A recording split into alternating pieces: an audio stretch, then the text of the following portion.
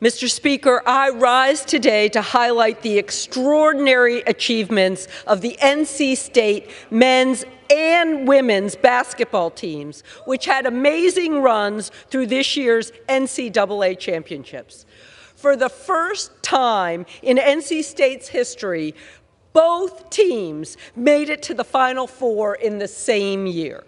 The underdogs of the season, the men's team, shocked the nation when they beat top-seeded UNC to win the ACC tournament, claiming the title for the first time since Jimmy V was the coach in 1987.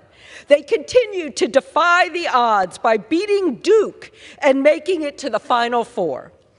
The three-peat champions, the women's team, also made the Wolfpack community exceptionally proud, starting the season unranked and making it to the Final Four with an incredible final game against South Carolina.